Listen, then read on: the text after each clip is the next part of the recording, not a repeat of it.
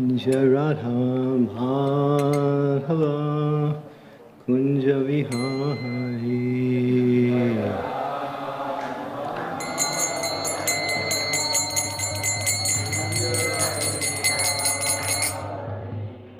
Jaya Radha Madhava Kunja Vihari.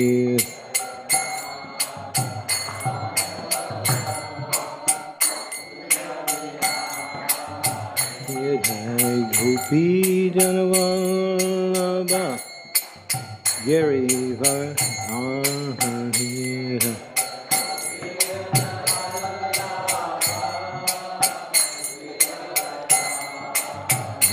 Jaya Gopi Janavallabha Girivardhari.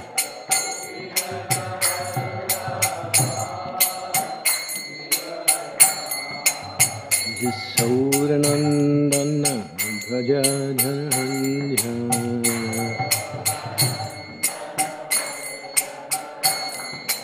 Jasoranandana Brajadhanja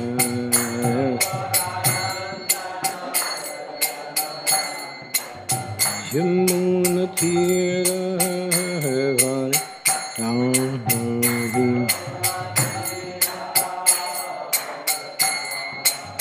Jamunatira Varahadi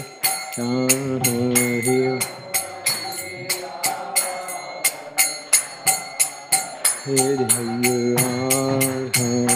Madhava Kunja Vihari.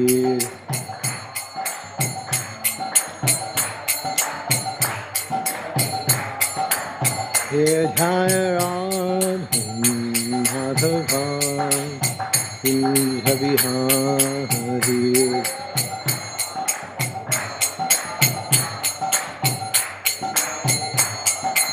Jaya Gopi Janavallabha Girivardhari.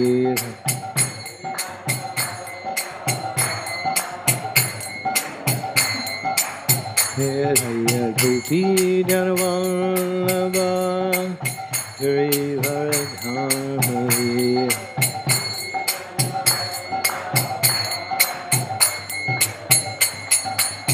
Jasodanandana Brajadhanja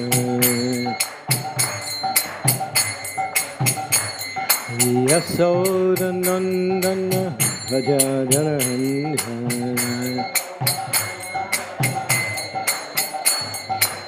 Jamunatira Varahadi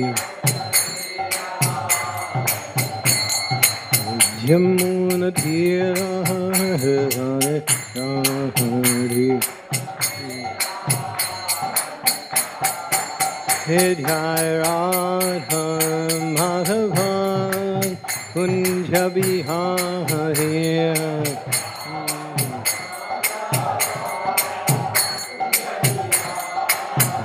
Jai Radha Madhava Kunja Vihari.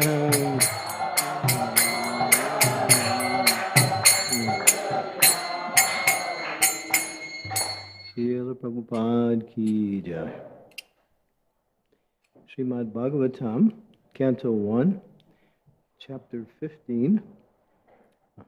Chapter is entitled The Pandavas Retired Timely, and this is verse 43.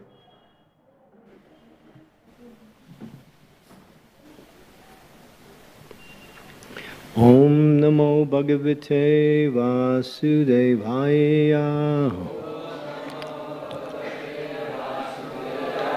Om Namo Bhagavate Vasudevaya.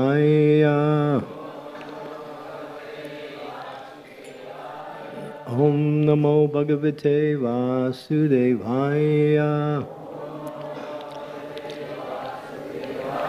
Chiravasa Niraharo Bandavan Mukta Murdvajaha Darshayanatmano Rupan Jadomata Jadomata Pisachavat Aneveksan Mano Niragad Arivan Bandiro Yata Chiravasa Niraharo Bandavam Mukhamurdvahaja Darsayan Mano Rupam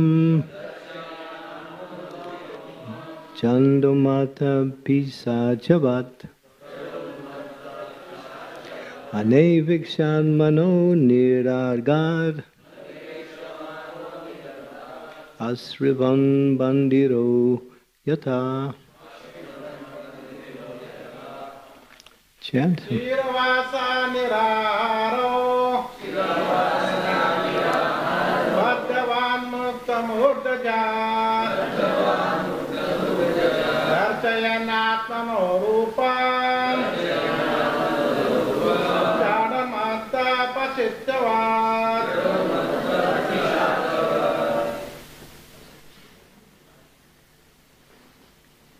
Anyone else?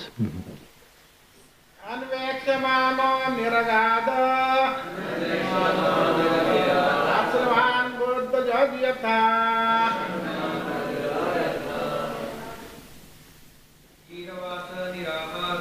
Chiravasa Niraharo Bhagavan Mukta Murdaja Darsayanatmano Rupam Jaramasta Pichatavat Naveksamano Niragat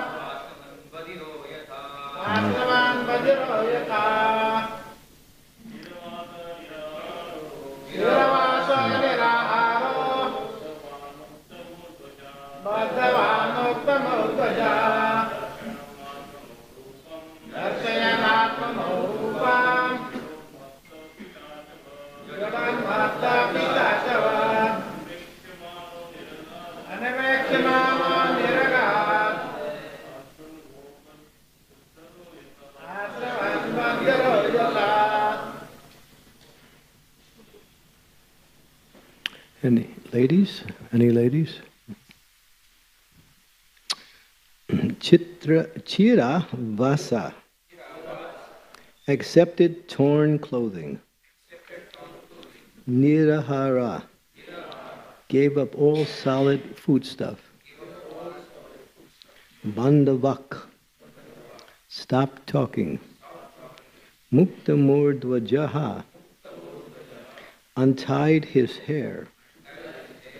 Darsayan began to show Atmana of himself. Rupam bodily features. Jara inert. Unmata mad.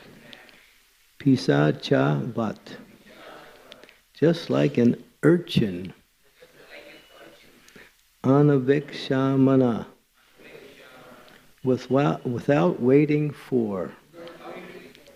Niragat was situated. Asravan without hearing. Bandira just like a deaf man. Yata as if. So we're hearing towards the final stages where Yudhisthira Maharaj is giving up all material attachments. Now he's giving up all activities, not only attachments, but he's giving up everything. And here the verse is, after that, Maharaj Yudhisthira dressed himself in torn clothing, gave up eating all solid foods, voluntarily became dumb, and let his hair hang loose. All this combined to make him look like an urchin or a madman with no occupation. He did not depend on his brothers for anything, and just like a deaf man, he heard nothing. Hare Krishna. Purport. Thus, being freed from all external affairs, he had nothing to do with imperial life or family prestige, and for all practical purposes he posed himself exactly like an inert mad urchin, and did not speak of material affairs. He had no dependence on his brothers, who had all along been helping him. This stage of complete independence from everything is also called the purified stage of fearlessness. Om Gyan Timirandasya Gina Jana Salakaya Chaksu Unmilitam Yena Tasmai Shri Gurave Namaha Shri Chaitanya Manobhistam Staptitam Yena Bhutale Swayam Rupa Kadammayam Dadati Swapadantikam Nama Om Vishnu Padaya Krishna Prastaya Bhutale Srimakti Bhakti Vedanta Swami Iti Namine Namaste Saraswati Deve Gaurvani Pacharine Nirvisesa Sunyavadi Pastyatya De Satarine Jai Sri Krishna Chaitanya Prabhu Nityananda Sri Advaita Gadadhara Sivasadi Gaur Bhaktavinda Hare Krishna Krishna Krishna Hare Hare Hare Rama Rama Rama Hare. So they wrote 43 and 44 on the board. So they want me to read that verse too, so I will. Then it continues. He then started towards the north, treading the path accepted by his forefathers and great men, and devoted himself completely to the thought of the Supreme Personality of Godhead. And he lived in that way wherever he went. Now this is a longer purport. It is understood from this verse that Maharaja Yudhisthira followed in the footsteps of his forefathers and the great devotees of the Lord. We have discussed many times before that the system of Varnashram Dharma, as was strictly followed by the inhabitants of the world, specifically by those who inhabited the Aravata province of the world, emphasizes the importance of leaving all household connections at a certain stage in life. The training and education was so delivered, and thus a respectable person like Maharaja Yudhisthira had to leave all family connection for self-realization and going back to Godhead. No king or respectable gentleman would continue family life till the end, because that was considered suicidal and against the interests of the perfection of human life. In order to be free from all family encumbrances and devote oneself cent% in a devotional service of the Lord, this system is recommended for everyone because it is the path of authority. The Lord instructs in the Bhagavad Gita that one must become a devotee of the Lord at least at the last stage of one's life. A sincere soul of the Lord like Maharaj Yudhisthira must abide by this instruction of the Lord for his own interest. The specific words Brahma Param indicate Lord Krishna. This is corroborated in the Bhagavad Gita by Arjuna with reference to great authorities like Asita, Devala, Narada, and Vyasa. Thus, Maharaj Yudhisthira, while leaving home for the north, constantly remembered Lord Krishna within himself, following the footsteps of his forefathers as well as the great devotees of all times. Om Gyan Timirandasya Gina Jana Salakaya Chaksu Unmilitam Yena Tasmai Shri Gurave Namaha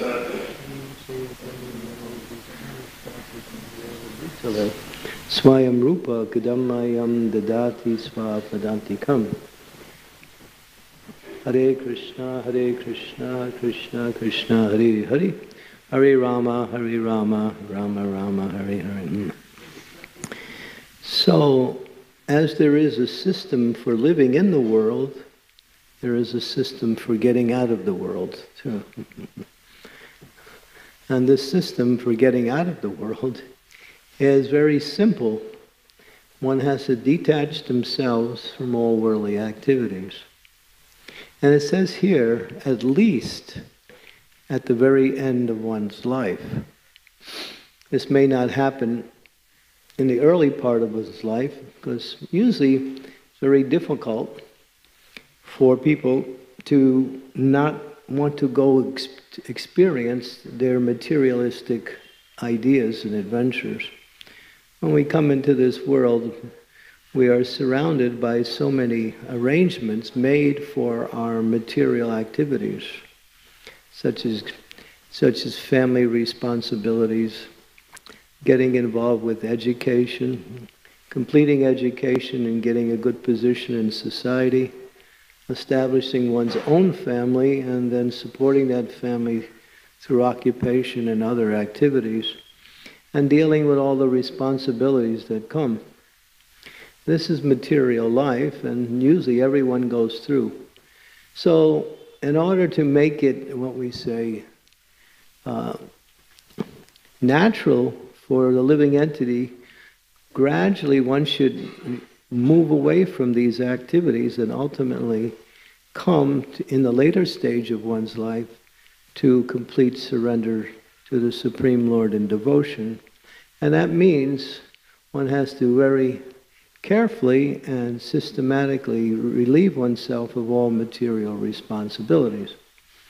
Because as it's said in the scriptures, that is ultimately the goal of life, is to again awaken our loving relationship with Krishna and then receive the reward of that love by returning to Krishna in the spiritual world and engaging in our real activities as a pure spirit soul, serving the Lord in loving devotion. So this process is there, and here it's mentioned there is a system by which one does that, and that is called the Varnashram system. Normally, in the beginning of life, when one enters into spiritual life, they practice what is called brahmacharya.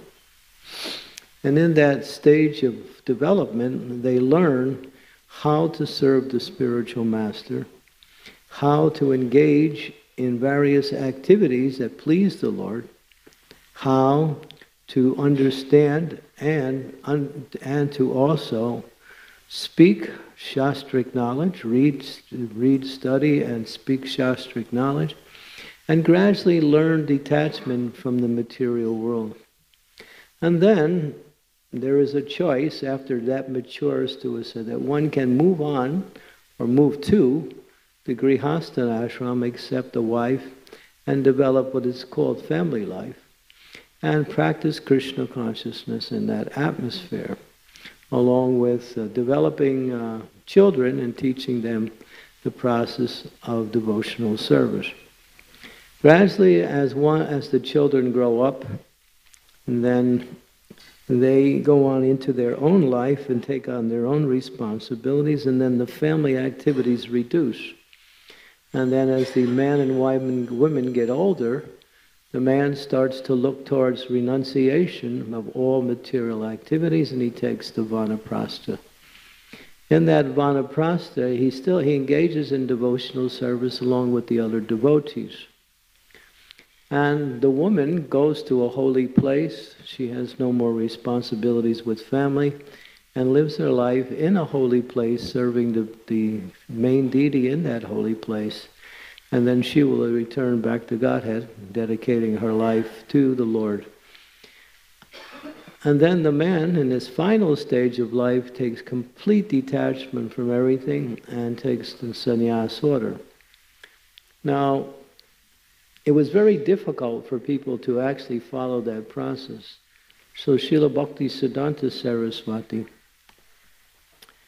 Srila Prabhupada's spiritual master, took the sannyas ashram and divided it into 4 categories, which was Kutichak, Bahudak, Parivajakacharya, and Paramahansa. Kutichak means that one still lives in the village where they were living before, and He detaches their activities in family life, doesn't perform any more activities, but they live in the village. Bahudak means that they move out of a particular domain that they're living in and go around in the village area begging food and living simply on whatever they receive. That helps them to develop detachment and more dependence on the Supreme Personality of Godhead. As that becomes developed and mature, the third stage is Parivakajarya, where they start to wander and travel all over the world and start to preach Krishna consciousness in different places around the world, in different villages, in different towns, enlightening others. When that matures to the stage of perfection, in other words, when one has developed full realization of Krishna through that process, then one can retire to a holy place and simply finish their spiritual life simply meditating on the Supreme Personality of Godhead. That is the traditional system. It is not the ISKCON system. The ISKCON system is a little different, is that from the very beginning of life you detach from everything. And then as you perform Krishna consciousness, you become more attached. Which is not supposed to happen. But it does. We get attached to our little cubicle where we keep all our stuff. We get attached to the place where we sleep on the floor every day. We get attached to the prasadam, making sure it's the kind I like. So we develop some, and say, well, it shouldn't happen like that. But the idea is that devotional service is actually cannot wait to old age, because especially in Kali Yuga, people don't live so long. Manda sumanda matayo manya bhagya padvitaha. In this age, the duration of life is decreased simply by the atmosphere. And because the atmosphere is so permeated with sinful activities, and also people are not accustomed to renunciation and at the same time practice devotional service, it is recommended that one take up the devotional service very quickly. Just like you see Srila Prabhupada. He came to the Western world, and you'll see the people that came to him when he was preaching Krishna consciousness, he was allowing anyone and everyone to come and hear his lectures and take part in the programs. But only the young people came. We found hardly anyone who was elderly coming, because, as Prabhupada said, it's very hard to preach to the old fools. Because they're so set in their own ways that they can't change.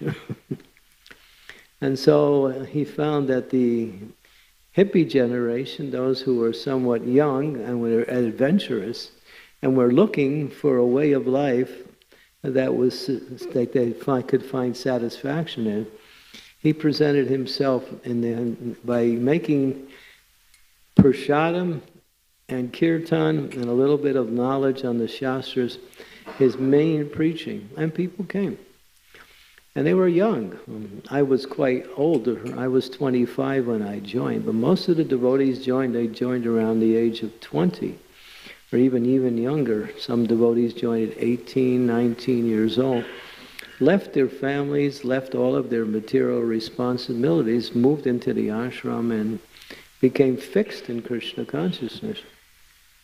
And they became so fixed in Krishna consciousness that Prabhupada actually gave them very important assignments to go in different places around the world and open up Krishna conscious temples and centers. And so Prabhupada sent devotees to Germany, to France, and to various other European countries.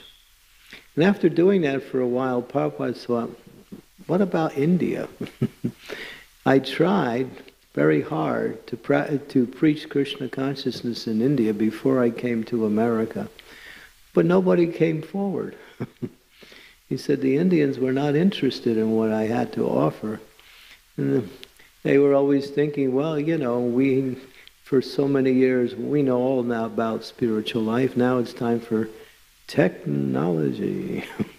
And so the technological revolution was starting to come, and cars were getting better, and people's phones were getting more advanced. And people were more inclined to a more, what we say, materialistic way of life. But Prabhupada thought, I shouldn't give up on India, because they have the Dharma, they have the Punya, they have the Adhikari to become easy Krishna consciousness, but they're going in the wrong direction.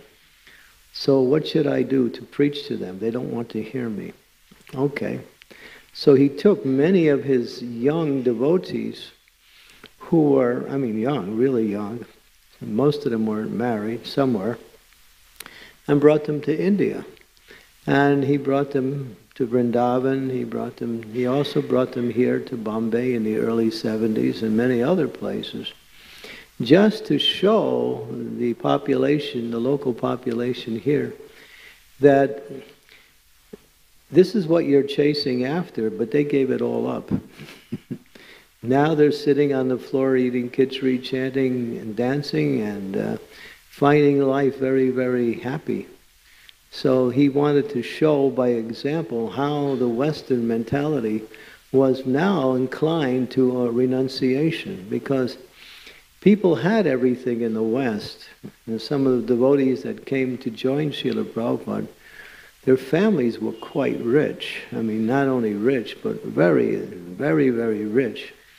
And that's where most of the people came from Prabhupada after the initial persons, people who had good positions in society, their parents. We were all here hearing from, just a few days ago, from Giriraj Swami. His father was a millionaire. His father was a millionaire. And when he started to become serious in Krishna consciousness, his father said, you come back home and I'll give you $1 million. $1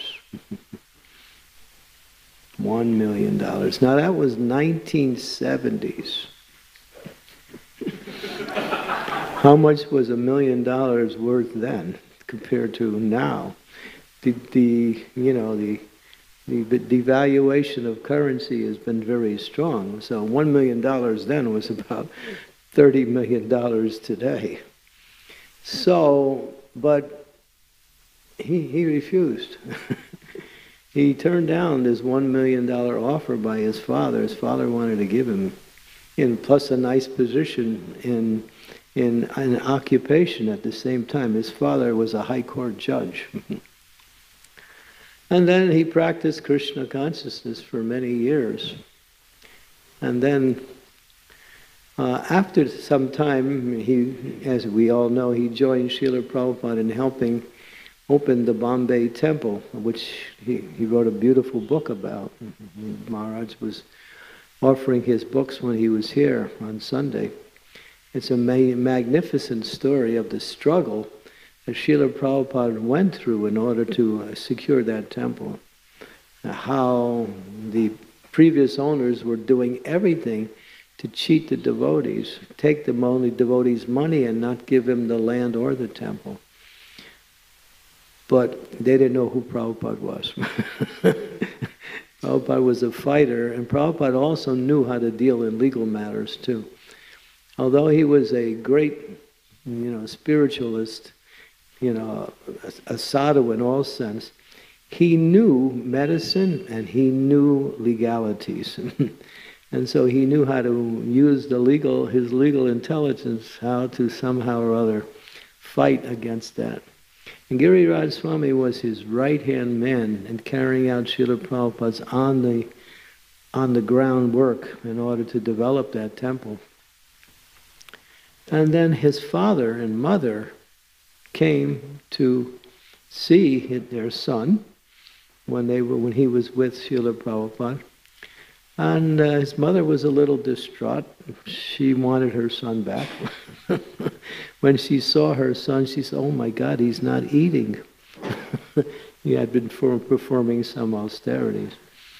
So his father was because he's an intelligent man, very respectable. So he very carefully again approached Srila Prabhupada and said, Srila Prabhupada, I'll give you $1 million if you send him back. Again, the offer of $1 million. And Prabhupada said, you have to ask him. In other words, Prabhupada deferred to Giriraj Swami. And the answer was the same. Krishna is more valuable than any of that paper money you're trying to offer me. So, yeah. So you see how devotees who had opportunities, and he was just one of many devotees like that in America and also in Europe, who were quite materially well situated. But when they tasted the happiness of Krishna consciousness and the mercy of Srila Prabhupada, they were ready to give everything up and live very simply and chant Hare Krishna and simply engage in very nice activities into the service of the Supreme Personality of Godhead. So Lord Chaitanya, who is Krishna himself, has made this process of Krishna consciousness really, really simple. When you read the Shastras, it's very difficult to understand how to apply the Shastras. But Chaitanya Mahaprabhu is very, very merciful. He's Krishna himself. Shri Krishna Chaitanya Radha Krishna Nahiyonya. He is Krishna in the mood of Radharani, his own pure devotee, in order to teach how to serve the Supreme Lord from the position of a devotee. He is the Lord, but he takes the position of his own devotee, teaching from the position of a devotee how to serve himself. And so he is very merciful. He makes the process easy. But when he was here in his form as Krishna of Vrindavan, he spoke very carefully the science of Bhagavad Gita to Arjuna. And that is the basis of all the philosophical knowledge that we practice in Krishna consciousness. And at the end, after summing up all of the different aspects of the knowledge, Krishna said, Sarva dharma parikshacham mamekam saranam bhajam aham tvam sarva papebhyo moksha yishyami. Just surrender to me, that's all. Forget about everything else. You have so many ideas on how you're going to be happy in this world, and you may also have any ideas how you can practice spiritual life, but forget all of these things. Just surrender to me. Ma suchaha, I'll take care of you. Do not fear. Do not worry. And do not hesitate. Here we're hearing from this particular previous verse at the end of the purport that one who has faith in Krishna develops fearlessness. In the material world, fear is a very strong element, where people are motivated to do things by fear. People are motivated to not do things by fear. Fear is an element that somehow or other pervades people's life in such a way that they think how to do things based on how fearful they are or not are. We just went through this epidemic of this coronavirus, and fear was a very strong element for people in order to live in such a way as to downsize all of their activities. But fear is very debilitating. Recently I heard a story about fear and how fear works. Fear is so bad that it causes death. So here it says one who's free from fear one can only be free from fear if they take full shelter of the lotus feet of the Lord, who is feared by fear personified. In the very beginning of this first canto of Srimad-Bhagavatam, in one verse in the first chapter, it's mentioned that, I think it's verse number 14, it says, living beings who are entangled in the complicated meshes of birth and death can be freed immediately, even unconsciously, by chanting the holy name of Krishna, which is feared by fear personified. So Krishna says, the wind blows out of fear of me. Death takes its toll out of fear of me.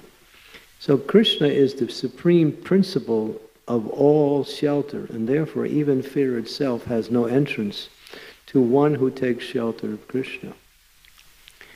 But I'll explain to you in one little story, I think that's a little interesting, one story how fear works. This is an antidote, it's a little story, where one man, he's living in a small town, and he's walking around, and he's coming to the outskirts of the town, and he sees this very tall man standing there dressed all in black. He's never seen anything like that before, so he gets curious. So he walks up to the man and asks him, who you are? Who are you? What are you doing? The man he has a mask on, he pulls his mask off. He says, I am Death. I've come to take 500 people from this town in the next 1 month. Right to the point. So the man gets a little concerned. He's hearing that 500 of us will no longer be living after 1 month. So he goes all around the town and tells everyone, death has come, and 500 of us are going to die in the next month. So take precaution. And so he spreads this statement around. So after 1 month, 5,000 people died, not 500, 5,000. So now, he's still there. He goes to the outskirts of the town, he sees that same man standing there, and he comes up to him, he said, Death, you said you were going to take 500, but you took 5,000. He said, no, I took 500, 4,500 died out of fear. Yeah. How debilitating fear can be, where people become so paralyzed simply by this mindset that they actually, everything goes wrong. So one can be fearless when they take shelter of Krishna, because that's why Krishna says, just simply surrender to me, and I'll free you from all anxiety, all fearfulness, everything. If you take shelter of me, you're fully protected. Krishna guarantees that. One who surrenders to me, I give them full protection in all aspects of life. So when Krishna said that, not too many people believed him. Although they read Bhagavad Gita, and they found Bhagavad Gita very attractive and interesting, when it came to surrender, it wasn't like that. So Sri Chaitanya Mahaprabhu, he came after, and he said, don't worry about surrender. Just chant, dance, and take prasad, that's all. He said, just chant the holy names of the Lord. Develop your Krishna consciousness by serving and associating with Vaishnavas, and take nice Krishna prasadam. That is the process. Haribol. So he made it easy. And Prabhupada said, even though Mahaprabhu made it so easy, still people are not coming. So then Mahaprabhu would send his devotees to different places to try to really beg them to come. So he would send Nityananda and Srila Haridas Thakur. They would travel together. They would knock on people's door in the different villages under the order of Lord Chaitanya. And Lord Chaitanya said, make everyone Krishna conscious. Teach them how to chant this Hare Krishna Mahamantra. So they would go and knock on the doors and say, oh, Mahaprabhu, the Supreme Lord, he's here. And he's come with the mercy of the holy name. And if you chant the holy names of God, you will be happy, and all of your problems will be solved.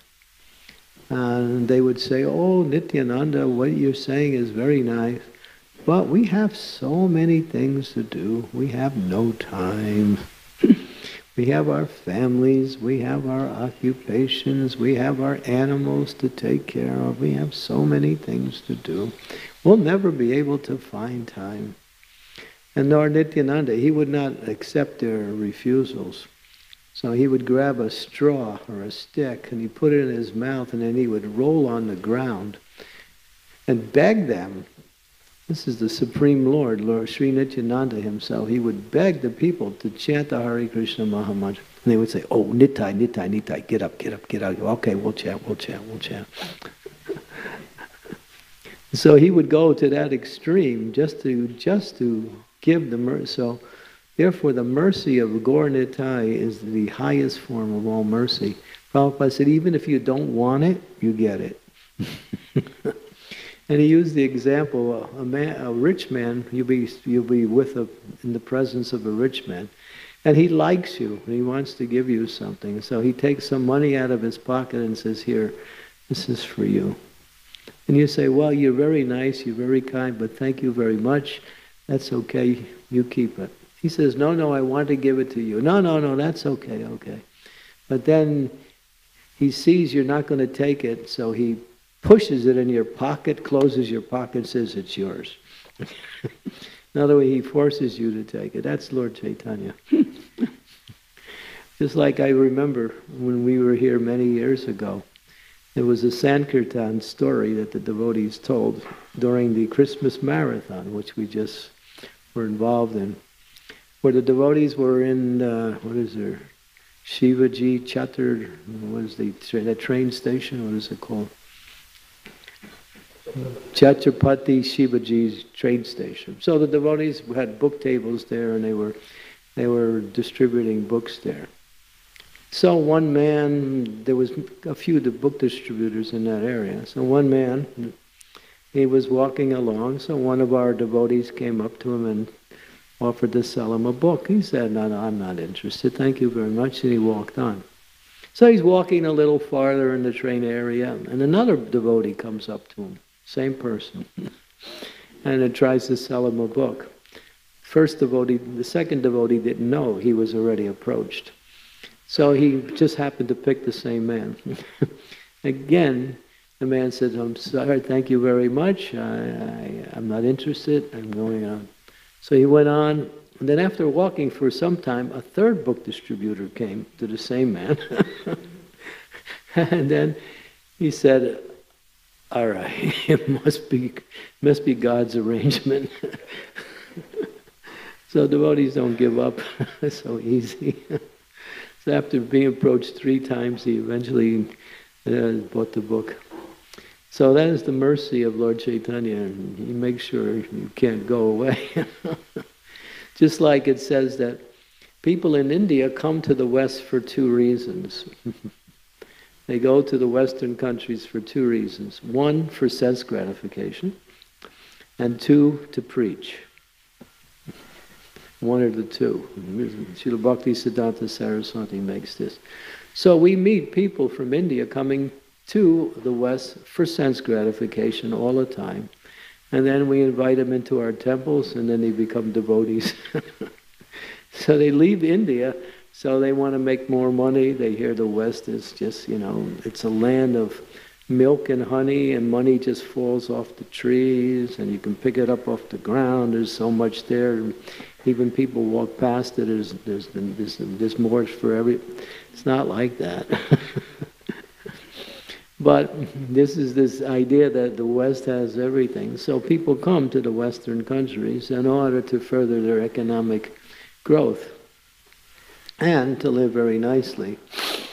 But a lot of times they meet the devotees, and then their life changes. And so that's why it says that if you try to run away from India to escape to the Western countries, Lord Chaitanya will chase you down. So it's better to surrender where you are now instead of getting chased by Lord Chaitanya later on. So that's his mercy. He's so kind and so merciful that he has this strong desire to give everyone this great treasure of love of God, which is the It's the greatest of all treasures, because when you have Krishna, you have everything, and when you don't have Krishna, you have nothing. Even though you may have everything, because Krishna is the foundation by which everything exists. And happiness centers around devotional service to Krishna. So Maharaj Yudhisthira, he had a kingdom. I mean, he was not only a kingdom, he was the emperor of the world. They had fought a huge battle where 640 million soldiers were killed in order to establish Yudhisthira on the throne and the Pandavas as the rightful rulers of the world. And Yudhisthira, he ruled for a long time, but after some time he understood that the goal of life is not simply to maintain one's material occupation to the end of life. As it says here, that the later part of life, for those who haven't actually made that step before, means that, the body's breaking down, time is getting short, and therefore the goal of life should be the only focus at that time, because what can you do at that point in life? But you see, many people, Prabhupada talks about that, in Western countries specifically, people when they get old, they just go on vacation, they use whatever money they save, and they sit around playing ping pong and checkers and play golf, and they just talk about how nice it was when they were young. Take out the old books with the pictures of the family 50 years ago, and just reminisce how wonderful it was.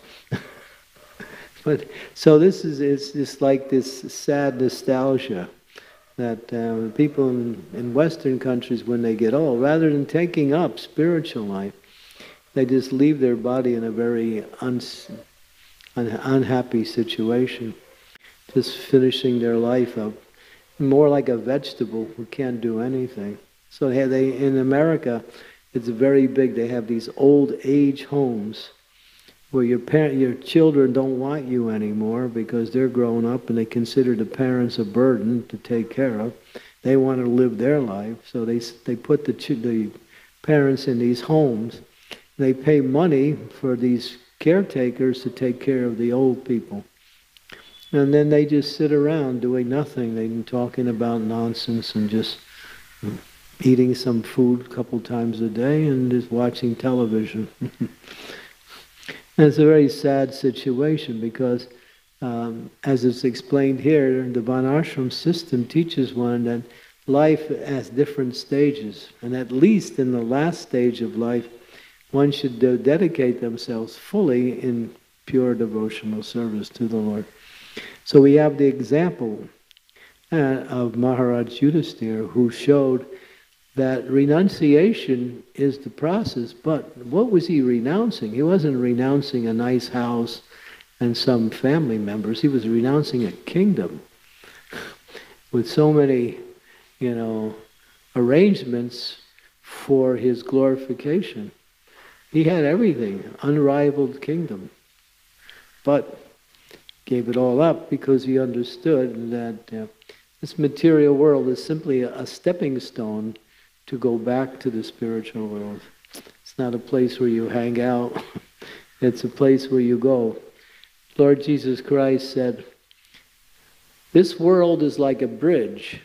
Walk across it, but do not establish any permanent resident upon it." So it's a place where we move forward towards our real home, which is the spiritual world. And here we get so many examples throughout the scriptures of great souls. Maharaj Parikshit also, Maharaj Yudhisthira, Prithu Maharaj, and many other great personalities have left everything and simply are teaching us by their own example that the goal of life is to dedicate one's life to the service of the Supreme Personality of Godhead. Okay, so we'll stop here. See if there's any comments or questions.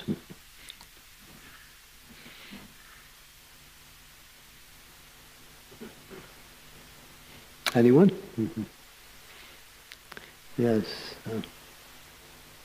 At Vishwambar? Hare Krishna Maharaj. Yeah, Vishwambar. Yes, Maharaj. With a name like that, wow, that's the name for Lord Chaitanya. He's big, like Lord Chaitanya. He's very tall. Yeah. Maharaj, we are blessed by your association for so many days here. So, I'm thinking of like this theme is of renunciation of Yudhishthira Maharaj. He renounced a kingdom. And similarly, all the devotees in the Hare Krishna movement, they're invariably supposed to raise their internal level of renunciation. Like it's about renunciation of the heart. Mm. So just like Kutichak, Bahudak, that way gradually. So how can a devotee actually have this quality of renunciation in his heart? In the sense, how can be happy? He stay happy performing devotional service in spite of going through several reversals in his life, which is going to be a natural thing in this world. Like reversals are natural thing in his life, and so everyone will go through many things that he doesn't expect to happen. So how can a devotee stay happy and detached and be satisfied doing devotional service? That's easy. Krishna says in the Bhagavad Gita, Visayam vinivartante niharasya dehinam raso varjam raso pyasya param drisva nivartante. He said, you can't give up the lower taste unless you get the higher taste. If you're hungry and you haven't eaten for a long time and someone comes along with a, like a 3-day-old chowpatty and says, here's something to eat. Well, you think, oh, well, I'm so hungry, I'll take it.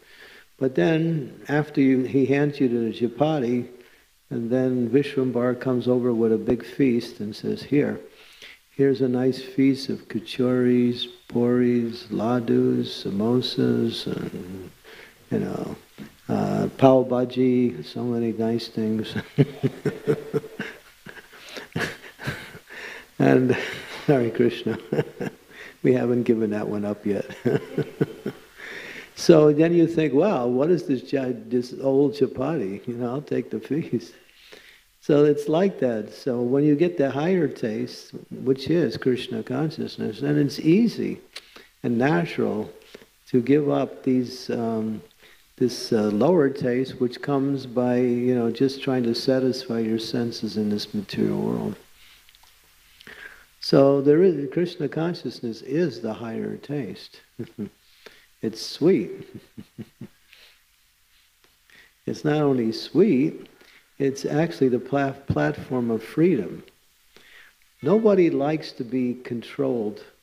Therefore, if you want to be free from all control, be a devotee, and you're free.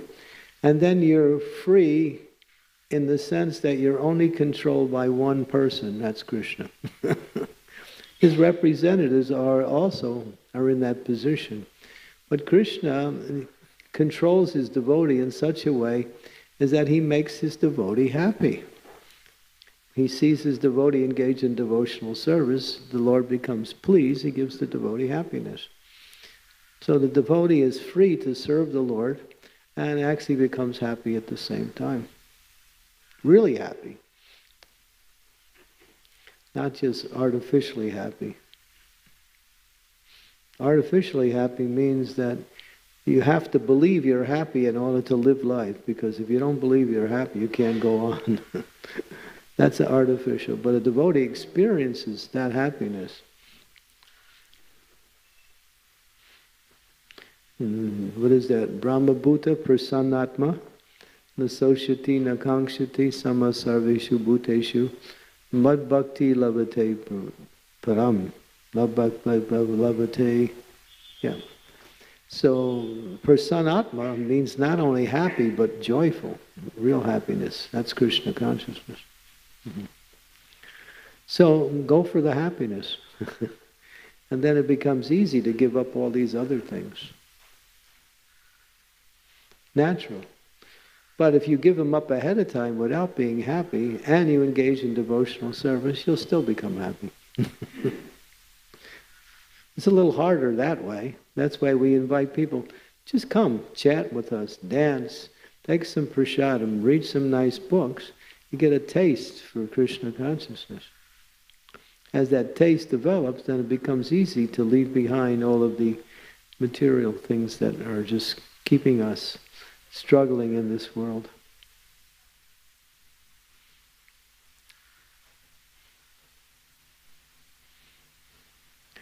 Yeah.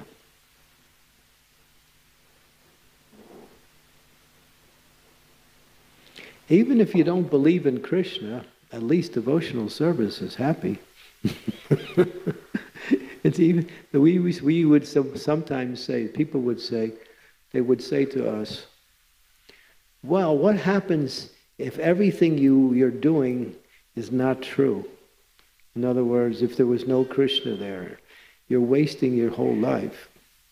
No, we would say, no, it's actually, even if Krishna is not there, the process of devotional service is so nice that we're happy anyway. And you have to make believe you're happy. And there's nothing there. At the end of life, you lose everything. So yeah. So from all angles of vision, you can't lose. If you take up Krishna consciousness, at every stage, it becomes a feature of freeing ourselves from suffering and awakening our, what is it called, anandam buddhi vardhanam, and that happiness that is unlimited.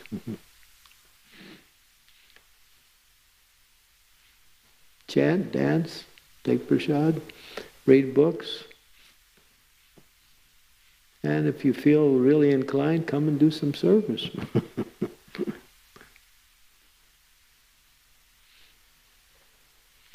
Is that all right? Your life is a testimony for us. When you sing Guru Puja, you just sing for Prabhupada, for the pleasure of Prabhupada and Krishna, and that's why you are happy. So we can learn from your example to be focused on Guru and Krishna. Prabhupada made hippies into happies. So Prabhupada is magical. So you come in contact with Prabhupada, and your life changes automatically.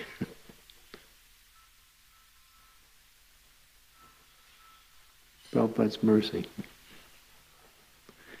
Anyone else? Any other comments, questions? Thank you. Srila Prabhupada ki jai, Srimad-Bhagavatam ki jai.